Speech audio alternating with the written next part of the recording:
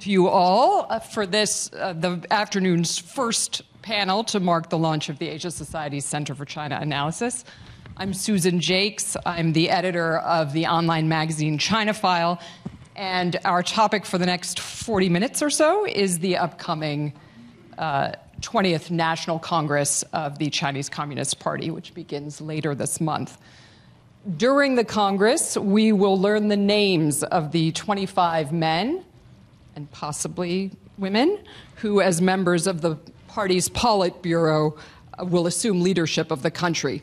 We'll also find out who will be among the much smaller number of people, most likely just 7, most likely just men, who will sit on the Politburo's standing committee at the fulcrum of political power in China. Are you saying, Susie, that it's a male-dominated party? It is a bit. See our website for details. And they will become China's supreme leaders at a time when the country faces a host of complex challenges, both domestically and in terms of China's relationship with other parts of the world. The Congress will also mark Xi Jinping's bid for reappointment to a third 5-year term as the CCP's General Secretary, advancing the changes that he began in 2018 when he pushed through an amendment to China's constitution, allowing him to serve as president, that is, head of state, for longer than his immediate predecessors, and perhaps setting the scene to rule the country more indefinitely. Who China's new leaders may be, how they will relate to one another, and what their selection will mean for the future shape of China's politics and economy is the topic of our discussion today. But before I introduce this highly distinguished panel, I want to note that Decoding China's 20th Party Congress is not only the name of this panel, but also of an evolving digital tool and collection of analysis that our panelists, along with CCA's Managing Director Chen Jing and Assistant Director Nathan Levine, have just published. On Asia Society's website, you can find this amazing tool, and it allows you to explore the likely candidates for the Politburo and the many layers of connection among them, who went to school with whom, whose ancestors hail from the same province, which ones worked on which pieces of the policy portfolio, and so on. And these are all factors, these are all characteristics that may play some role in who's ultimately selected and then how they will rule. So when this panel is over, and as it inevitably will, it leaves you wanting much more, I encourage you to go out into the lobby where we have computers set up so that you can explore this tool, or to do so when you get home tonight. On to the panel. So arrayed before you are 4 preeminent experts on the subject of politics in China.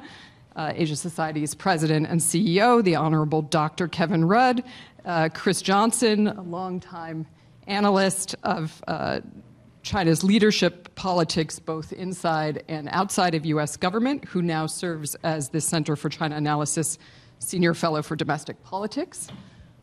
Ma Guonan, who is CCA's Senior Fellow for the Economy and served for many years at the Bank of International Settlement. And last but not least, Guoguang, who is also a Senior Fellow for Domestic Politics.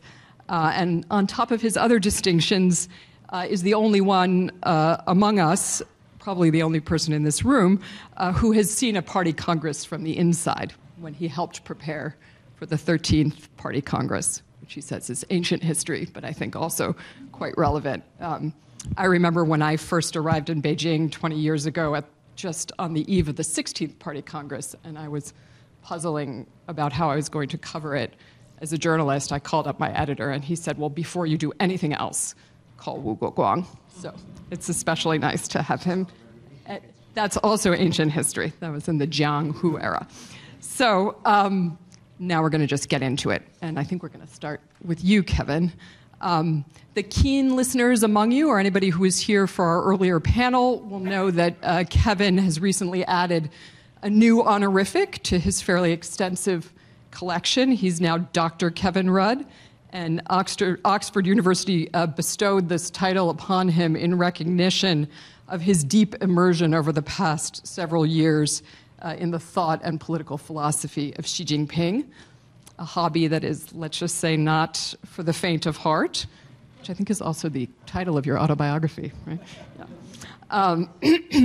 But which has led him to remarkable insights about both the substance and the function of ideology in Xi Jinping's hands and the degree to which it's central to governance in China today. So, Kevin, I just want to start by asking you to give us an overview of how ideology will play a role in the Congress and what it's likely to mean for the practice of governance going forward. Good, thanks, Susie. We're all dating our antiquity. 13th Party Congress, 16th Party Congress. What was your first Party Congress that you covered? Okay, I was there for the 12th. Well, actually, not exactly the 12th Party Congress, but between the 12th and the 13th. Remember the Special Party Congress of 1984? 85? So there you go. I have a 12th in front of my credentials. That makes us all antiques up here, apart from Susie. A few words on ideology and why it matters. We became accustomed in the period of Deng Xiaoping and Jiang Zemin and Hu Jintao to think that ideology was largely dead, that Marxism-Leninism as an ideology was a piece of, shall we say, camouflage over the top of what was becoming a rambunctious, rolling, basically Chinese semi-capitalist, state-capitalist economy with episodic experiments in one form of political liberalization or another, mostly unsuccessful, sometimes partially successful, sometimes within the party, sometimes within the public, and a gradually opening Chinese society as well. That, in the argument in the dissertation I've just written at Oxford, that age comes to an end with Xi Jinping. Xi Jinping is China's ideologist-in-chief, and he takes ideology and the ideology of Marxism-Leninism seriously. And because of that, you see this reflected in so many things that he does. My summary comment, and then I'm more interested, Susie, and I'm sure the audience is in hearing from the other experts in the field, is that if you trace back over the last 10 years, he's made 3 ideological changes. Number one, for reasons of party preservation for the long term, he's moved Chinese politics towards the Leninist left in order to re-entrench the power of the party over the totality of the economy and society, rather than being at the margins, which is where it was going under previous general secretaries. And that furthermore, within that, he has asserted the centrality of his leadership over the collective leadership. That's one big ideological shift. The second is in his second term in particular, from 2017 to the present, he's moved the centre of gravity of Chinese economic policy to the Marxist left. Greater role for the state over the economy, greater role for SOEs, a more constrained role for the private sector, a wholesale assault on tech platforms, the property sector, parts of finance, and a new common prosperity agenda. And a rebirth of industrial scale planning backed up by massive industrial development funds, which have reconsolidated the power of the central planners in the system. And in my argument, flowing through to policy, has led in one respect to slowing Chinese economic growth. And the third ideological change in what I describe as Xi Jinping's overall ideological project of Marxist nationalism, if he's pushed politics to the left through Leninism, the economy to the left through Marxism, he's pushed nationalism to the right through a more assertive foreign and security policy. And we've seen this unfold really since about 2014 and with growing intensity as Deng's old doctrine of hide your strength, bide your time, never take the lead, has yielded to a new Xi Jinping doctrine of striving for achievement, changing the regional and global status quo in a manner more compatible with China's national interests and values. concluding point from me is that why does ideology matter? It doesn't just matter because it matters to Xi Jinping.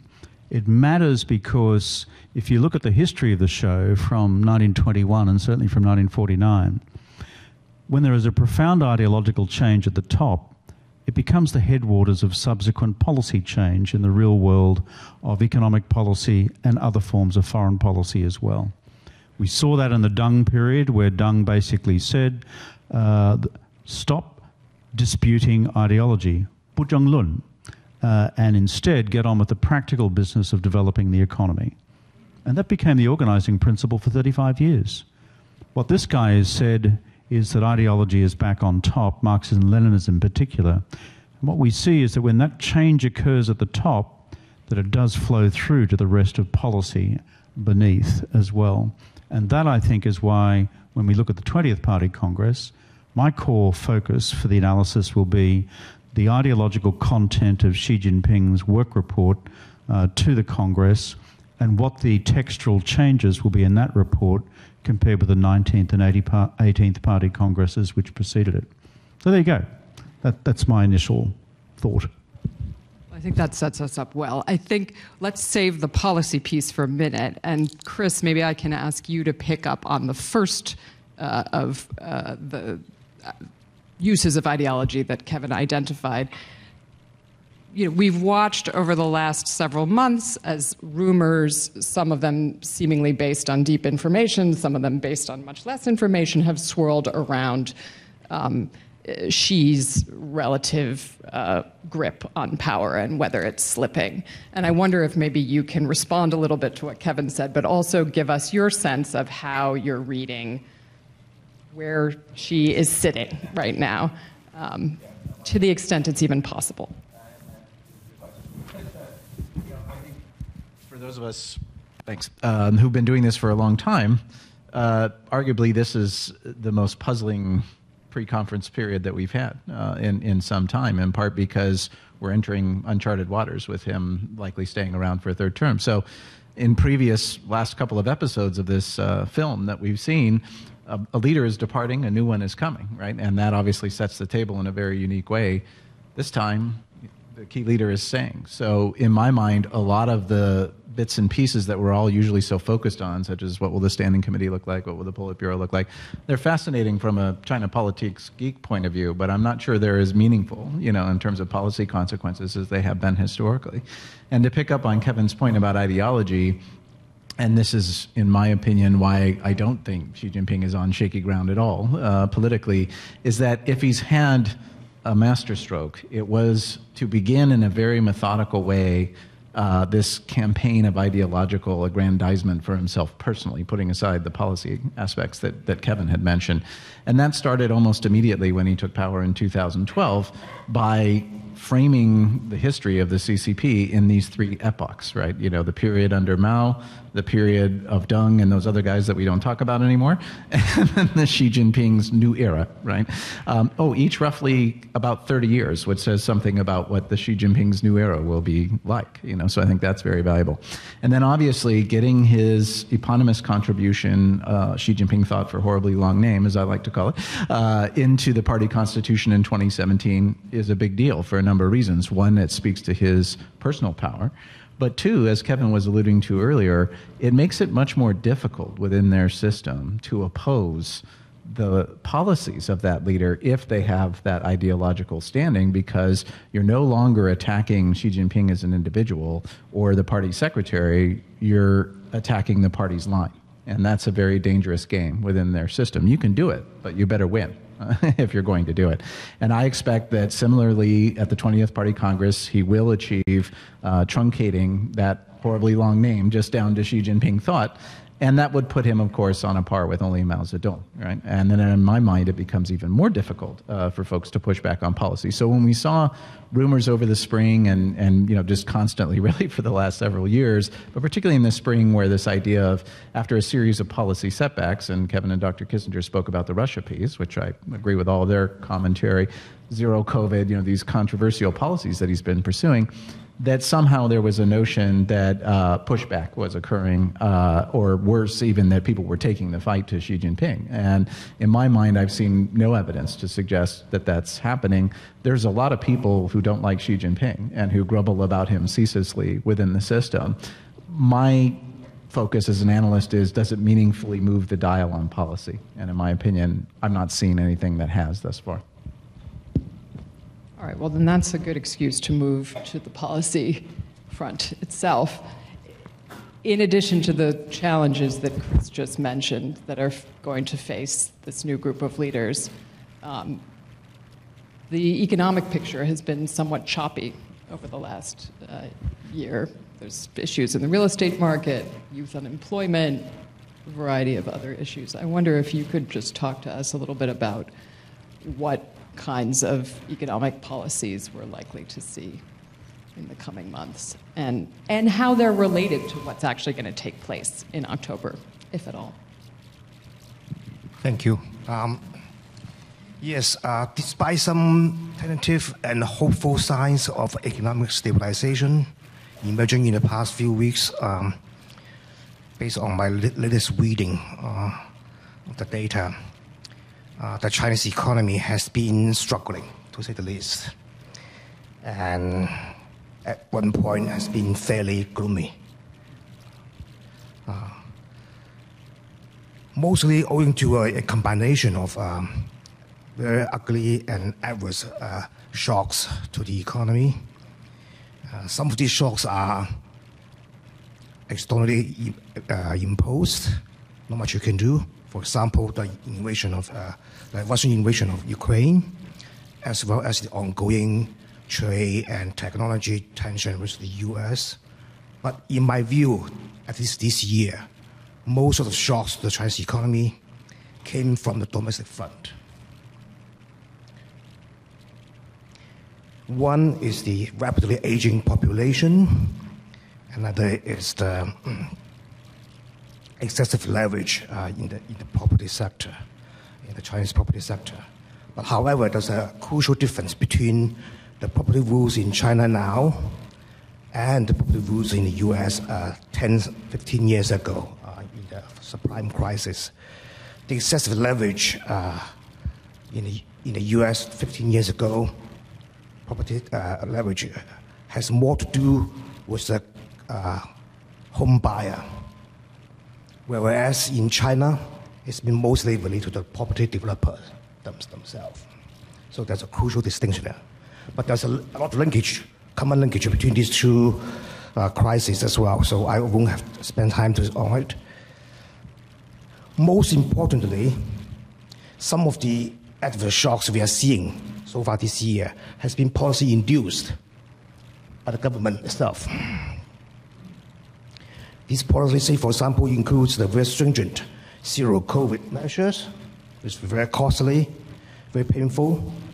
The abrupt enforcement of the 3 red lines on the financing or leveraging of the property developers, and the very hasty and very erratic regulatory reset over the mostly private technology platform sector, as mentioned by Kevin. So the question is that as the Party Congress approaches, what would be the likely interaction between the politics on the one hand and economics on the other? My view is that it's getting trickier and less favorable. On the one hand, poor economic performance will undermine or at least weaken the legitimacy of the current party leadership. On the other hand, on the eve of the Party Congress, it also becomes harder to meaningfully adapt the signature economic policy China nowadays adopted. Nobody dare to make a major move, even on the economic front. So hence, both politics and economics become straitjacket together. No one dare to boldly offer competing but potentially more pragmatic economic advice.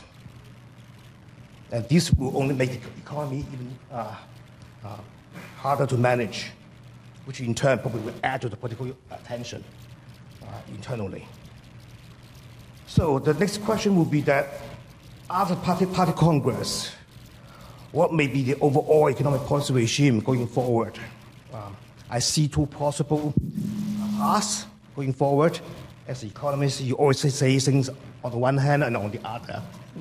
So the good path is a less rigid and more pragmatic policy making, which typically features enhanced role for the private sector and the market as well, because the market has to be more efficient in terms of resources allocation, and private sector is more dynamic. 就是近一点。 Sorry. And the market tends to be more efficient in terms of resources allocation. The private sector tends to be the most dynamic. When you have these two things going on, then economic challenge can be better managed. But the bad path will be even blunter, more rigid, even more corner solution type of economic policy we are seeing more and more often in recent years, which tend to be associated more closely with bigger state roles and even strong personal view as well. So the newly chosen economic team may provide some hint as to which policy paths we are likely to see going forward. One final observation. Most of the China observer here will agree that it used to be the case that economic development is or if not, among the top priority for China. But in recent years, the importance of economic development appears to have ranked noticeably lower on more and more occasions. I would stop here. In relation to what? What's rising? If to any other policy goal. Okay. All right. Well, Guoguang, you're going to be left with the task of sort of tying this all together. But I wonder, Chris says, and this is my analysis too, that there are a lot of people who don't necessarily like Xi Jinping very much. We may have a struggling environment for nimble economic policy change. What is this likely to mean for this new up-and-coming, and when we say up-and-coming, we don't really mean young people, but different new generation of Chinese leaders who are about to assume responsibility for this pretty complicated and challenging picture? And thank you, Ceci. That's really a thoughtful question because it highlights one of those key issues confronting the 20th Party Congress. To my point of view, Xi's continues staying in power, for the third term at least, and also the composition of the next top leadership, particularly the Politburo Standing Committee, and who will be the Prime Minister. That's the second key question. And the third one is just what you tried to highlight, the generational renewal of CCP elite, particularly mid-level, high-level elite. Actually, in our preliminary studies, we found that the average age of current ministry level, vice ministry level CCP cadres, the average age of them today is much higher than that of them peers 10 years ago and also 20 years ago. So basically, based on the statistics of the last reshuffling of the provincial party standing committee, among those 315 so-called provincial standing committee members, except party secretary and governor. So only 69, they were born in the 1970s. So roughly 22% of those guys, they were born in the 1970s. I don't have actually similar statistics available for how about the situation 10 years ago, but 20 years ago. But I can give you some personal, stories of those leaders' personal careers. For example, Li Keqiang, he became full minister in his age of 38. And Zhao Leji became deputy governor, provincial governor in 37. Wang Yang became deputy provincial governor in 38. And also the latecomer Xi Jinping, actually, he became deputy provincial governor in 43. And all of them, they became provincial governors or party secretaries in their 40s. And today, the youngest provincial governor in China, Zhao Long in Fujian province, he was born in 1967. You can calculate how old he is. 55 already. And he became provincial governor only in the last year. And also the youngest provincial party secretaries in today's China, 4 of them, they were born in 1964. So they became party provincial secretary. Only the most senior became party secretary province of Shanxi before the last year. And what do you think this is about? Why are such that's a good question. Elderly leaders being... So why this gap of age like this? So basically, I think because when Xi Jinping came into power, actually all around him, those young people who were promoted by Jiang Zemin and Hu Jintao. So basically, in long term, there are 3 high tide of generational renewal of CCP leading cadres at this level, just like Kevin mentioned in mid-1980s. So that special party Congress renewed the Politburo with promotion of a lot of younger leaders, including those, Wu Bangguo, Hu Jintao, those guys. And in late 1990s, when Jiang Zemin consolidated his power, he promoted a lot of young guys to these levels. Those people, Xi Jinping, Li Keqiang, they got opportunity in that wave. And the third one, with Hu Jintao, of course, because Hu Jintao, his power base is with Communist Young League. And those young guys, they got advantage with this career. And so when Xi Jinping came to power, so all around him, I don't know these guys, actually. So he needed to renew the elite. But he didn't want to, those guys were really in advantage because of their ages. So Xi Jinping's basic strategy of elite circulation was to block those younger guys' career rather than promote young people. So usually we think that younger age is really beneficial factor for political career. Yes, early birds get the worms. But you can also imagine that the early worms, how they're actively fate. They are eaten by birds. So Xi Jinping is that big bird, eating those early worms promoted by Jiang Zemin and Hu Jintao. So that's why story like today. So also, the case, the youngest Politburo member, Sun Zhengcai, 5 years ago, just because he was the youngest guy, so he was purged. I guess also, of course, easy to find excuse to purge him, corruption, things like that.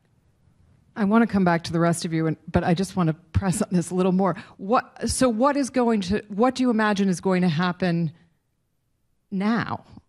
Are some of these younger people going to finally be elevated, or have they just been... back to the 20th Party Congress, the youngest Politburo member, actually 3 of them, they were born in early 1960s. If the Communist Party still follows the rule of age ceiling, so-called 七上八下, when you got 67 years old, you could continue your term, and 68, you have to retire. That means for the next, not 20th Party Congress, 5 years later, only 3 guys, they would stay in power. That could be big gap, actually, in terms of a continuous power governance, things like that. So in terms of this, we can speculate that for the 20th Party Congress, at least 5 or even some more of younger guys who were born in the 1960s would be promoted into Politburo.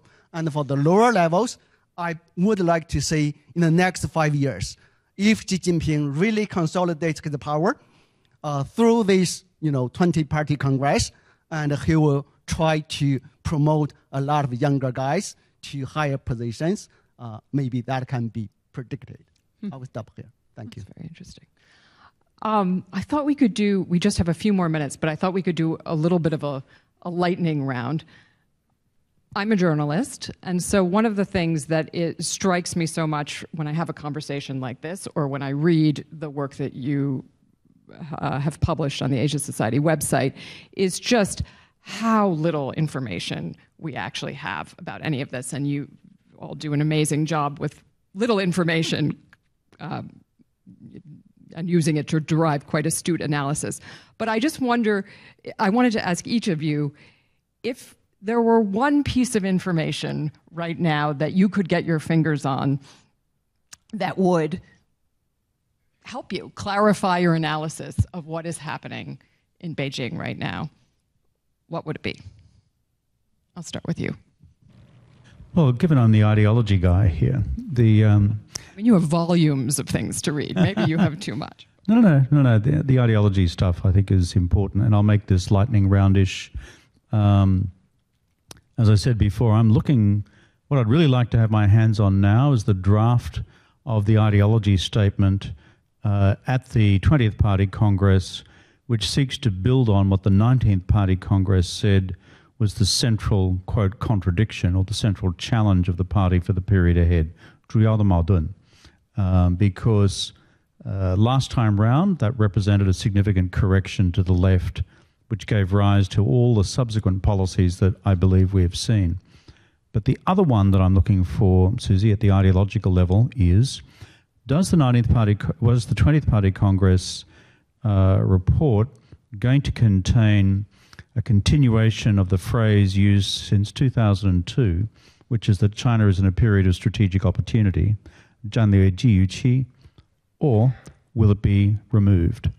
I suspect it will be removed, and that we'll have a new phraseology which will point to China's formal ideological conclusion, using their own dialectical analysis, that it is an adverse strategic environment which they now face, and which, without wishing to sound too dramatic, begins to put the party and the country, therefore, on a level of military preparedness for future contingencies. I'm looking for that, and I wish I had access to it now, and for me. Chris? I would want to know two things, because I think it's fundamentally important, and I think it's the things we're all scratching our heads about. The first is, when will they end the zero COVID policy? And the second is, how will they change their approach on wolf warriorism in their foreign policy? And I think it's important on a number of fronts. The first, of course, is, as I mentioned earlier, Xi Jinping isn't going anywhere, right? So we're sort of in this position now, and I think I have a slightly different view than Guoguang. My view is that he consolidated power at the latest in 2017. I actually think he consolidated power before that. So these iterations have been really the further articulation of his leadership supremacy in my mind. So we need to know, does this guy have what we might call ideational flexibility to be able to change these policies? So in my mind, that's very important. And to Kevin's point about the period of strategic opportunity, I believe that for a long time as well. In fact, Xi Jinping has effectively been undermining it since his first Foreign Affairs Work Conference in 2014. The speech there began to question that. He's built his entire power, and it's helped him justify the power grab that he's done by creating a sense of urgency and even danger in the international environment. All of his speeches are full of it. So that then would suggest to me that we won't know about this wolf warriorism. We're more likely to see consistency. But those two issues, ending zero COVID and the wolf warriorism, because as we all do, when we see them doing things that don't make sense, from a Western point of view, or even from just a conventional wisdom point of view, we have to ask ourselves two questions. What do they know, or perhaps better, what do they assess that we do not, that make them think these things are smart? And oftentimes I think it is their dialectical mindset that leads them to these conclusions. Or the second one is, have they begun to believe so much in their asymptotic rise and so on and so forth that they don't realize they're making these policy mistakes? And to Kevin's point, I think that's a much more dangerous spot for all of us.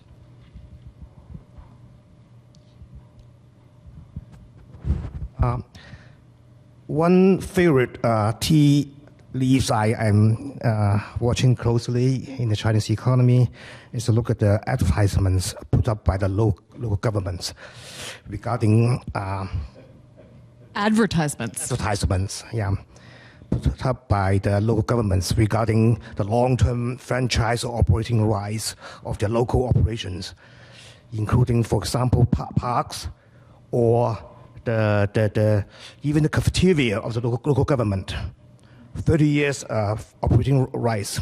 And people will ask why they're doing that. So one possible explanation is it's a sign of looming fiscal stress at all levels of the government. Thank you. That was fascinating. Okay. If you just start talking, it will automatically. Yes, I'll be very brief. Yeah. So actually, it's a really big challenge to us to understand Chinese politics. I would say experience doesn't matter. Actually, because as I mentioned, yeah, you experienced only in the past, and everything changed. You know that China is in the new era of Xi Jinping, so the logic could be fundamentally different.